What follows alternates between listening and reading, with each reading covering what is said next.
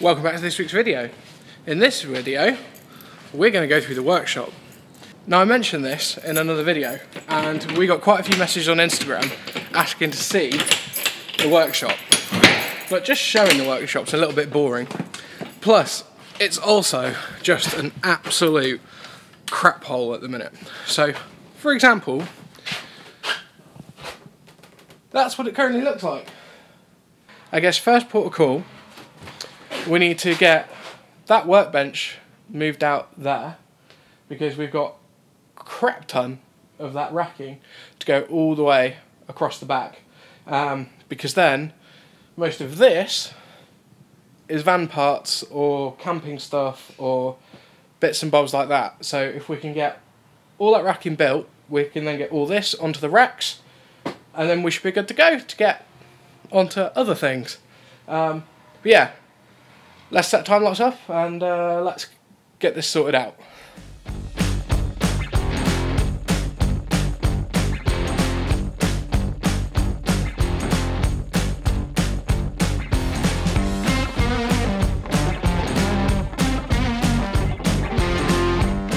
I like that. We've got a wall of racking. But one big issue that we've got is if we look down the racking, you can see it's all at different points. So you can probably see better up the top like that. Now essentially, this floor rolls away from the wall. So what we're going to have to do is make little chocks to go under each sort of pair of feet. Because what I always do with these is, if you go to here, you can see there's holes. And obviously you can bolt them together, make it one big solid structure, makes it all stronger. And yeah, it's the same thing that I've done with those over there. We'll do with these here. Eventually this bench is going to come out, so we should be able to get one more there. And then we've got some new benches to build, because these kitchen cupboards are all starting to fall apart. Not that you can see it under my absolute mass pile of crap. That's a table saw. You can just see it there. So it is simple as just putting a few bolts up in there to attach them together will make the absolute world of difference. So let's get them tightened up.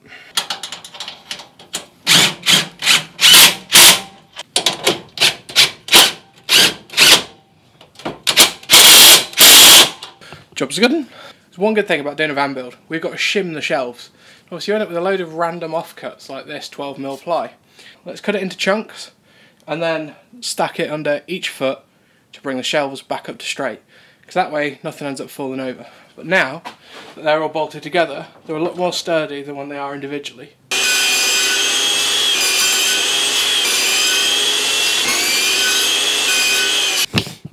And there we have 5 little shims to go under each one of these legs. So let's get them in.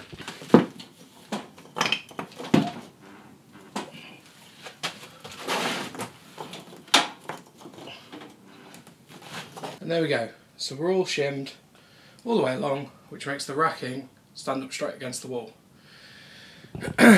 So I reckon now we can start filling it. Obviously I've left a lot of the shelves off. Not entirely sure where I want things yet, so we'll sort of figure that out as we go and we'll put some shelves in.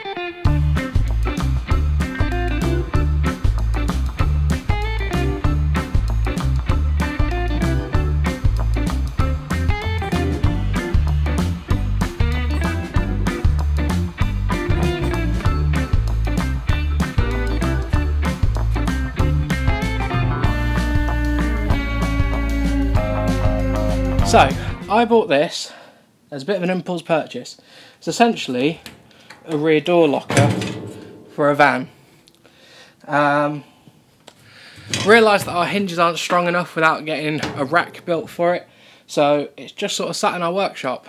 But it was a good deal. And I know men say this all the time, oh, it was a good deal, I had to buy it. These were on eBay for 100 quid.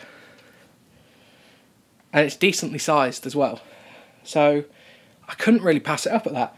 The issue is that now it's in the workshop and it's surrounded by crap, I'm really scared about it getting scratched. But also I don't want to mount it on the van because it'll stretch the hinges. But for the minute we need to try and keep it covered up and scratch free.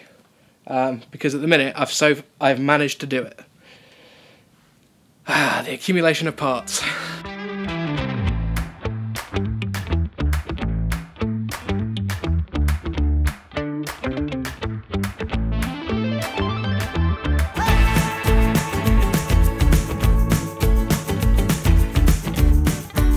Okay, so we've now got this workbench moved out the way, and now we've got to start on this.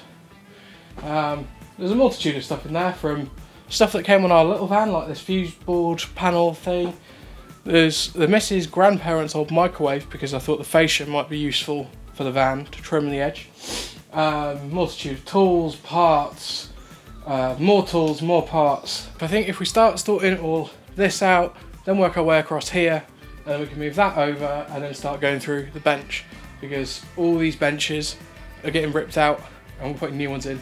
Now, so you may have been asking, that last time lapse, there was stuff that got thrown away that maybe people thought might have been wasteful. I found evidence of rats. So anything that's been on the floor, especially sort of in this back corner area, has been put in the bin, mainly because the more I move, the more you can start to smell them. So I've got rid of that. I'm about to go home and pick up some bleach solution, so we'll mix some water and bleach up, spray all down here. I can't actually find the rat, and I've not seen the rat move around.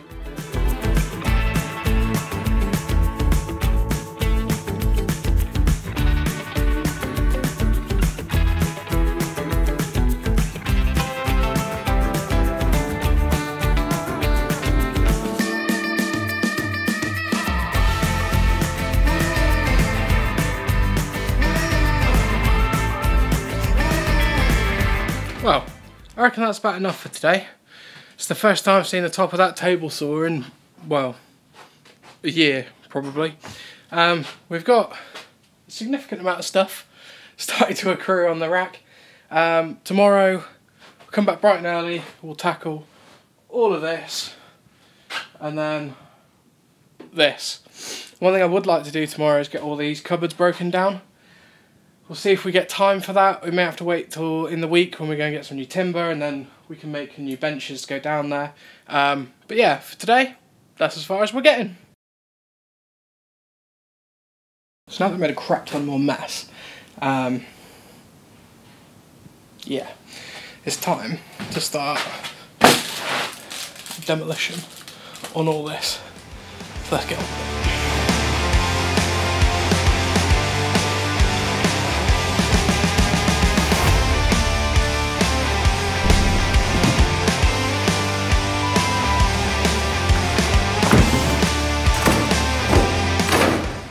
So, demo's completed. I reckon it's time to start on some workbenches. But luckily, you don't have to sit through that. So let's get them in.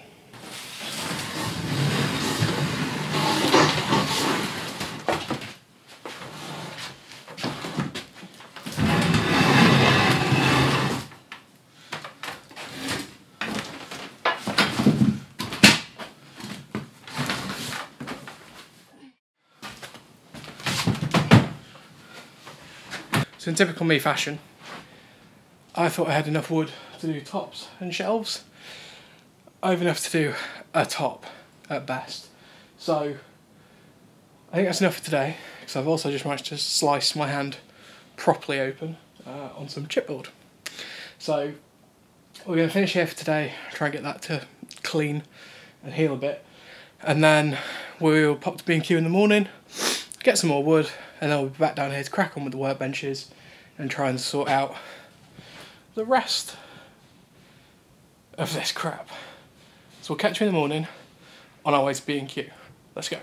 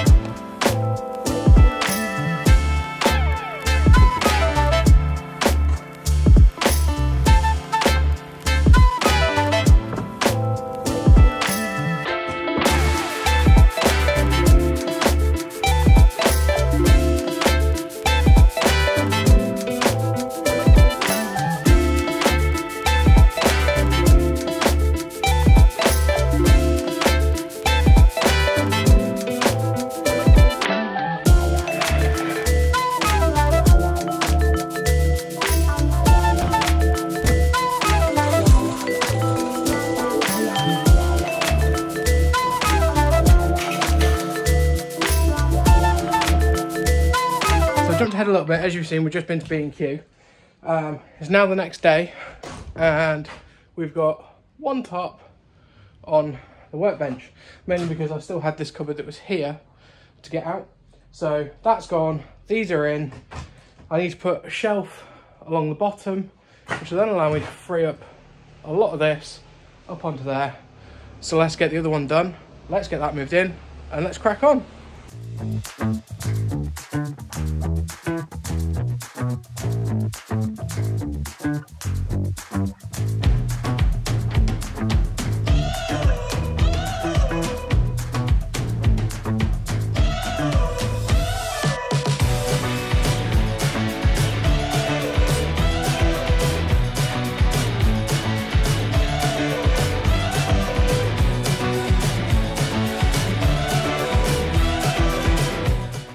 This is going to be our new lathe corner. So I've got a wood lathe that I've had for a while, part of it down there, that I need to get built up because, to be honest, I want to use it again. And with this whole workshop revamp, it's designed more to do little projects and stuff like that, and the aim is to have this as a tool bench along here, double-sided, lathe here, mitre saw over there, and then that bench there will be sort of your split down and rebuild sort of bench. So if you want to rebuild a turbo or whatever, you've got bench space, you can use that over there.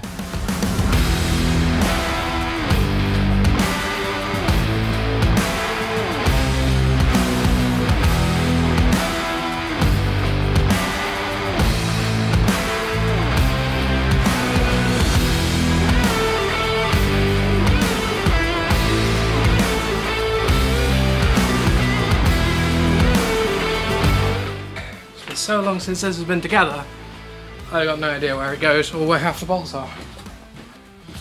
We have acquired new bolts. It's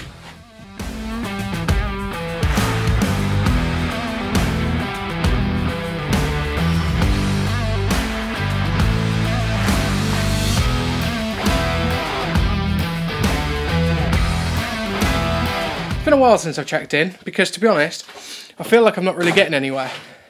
There's just still a lot of stuff. But we've got the bench in here, we've got the bench in along there, table saw is going to move next to the mitre saw, and then we've got all the racking in that back corner. So, I think now everything's sort of where it's meant to be. I can start tidying. Yeah, I came down at 9. I did about an hour, got the workbenches nearly built, and then started working on the Mrs. car again. And Mini is the bane of my existence at the minute. Spent till about 1 o'clock, I think it was, on that. So about 3 hours. And then from 1, I've just been smashing this. And I don't feel like I've really got anywhere. It's now 5. But everything's in its place.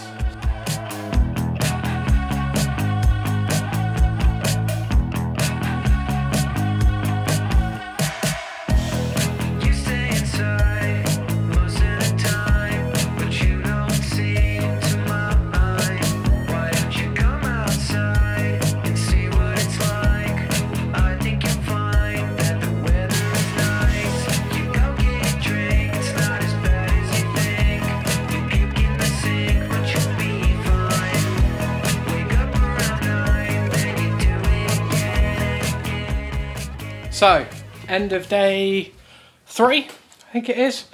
Massive transformation. If I stand by the door, you can probably see it.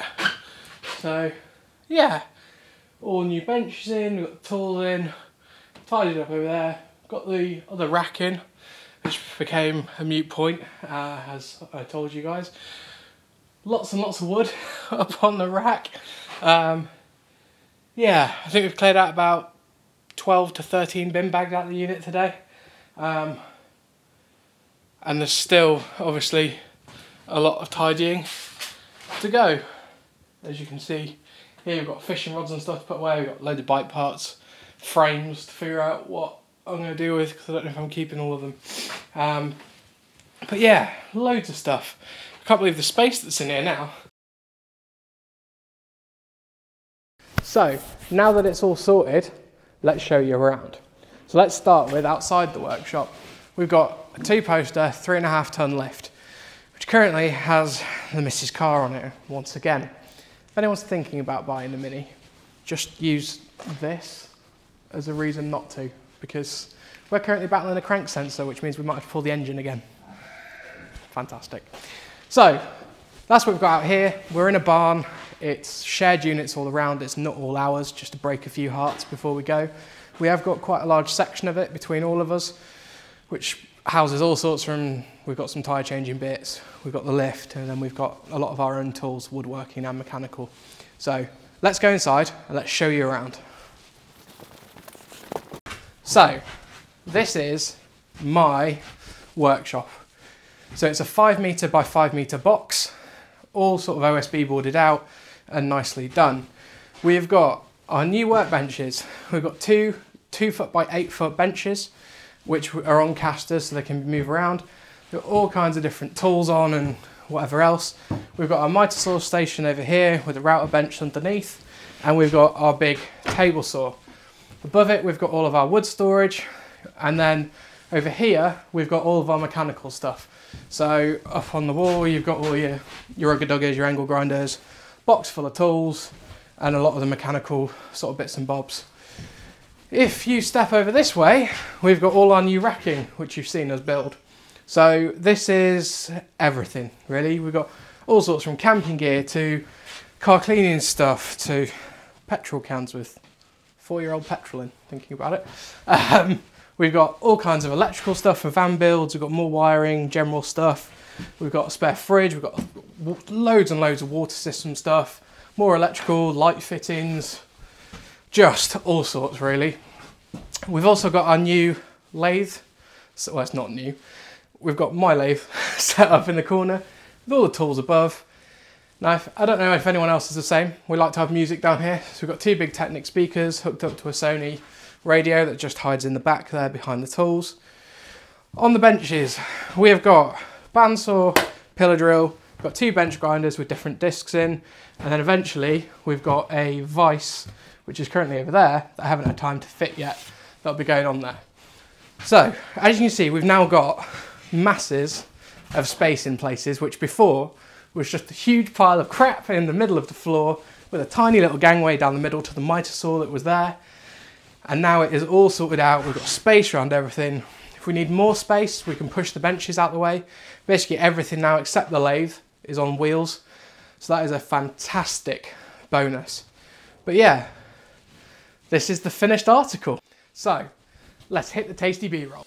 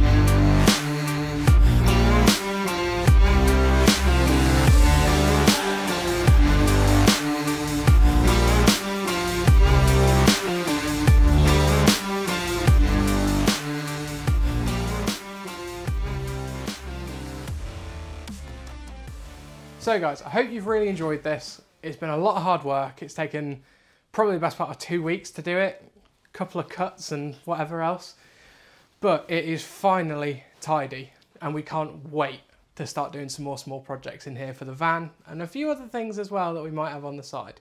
But I'd just like to thank everyone for watching this video. Remember to like, comment and subscribe, and we'll see you in the next one.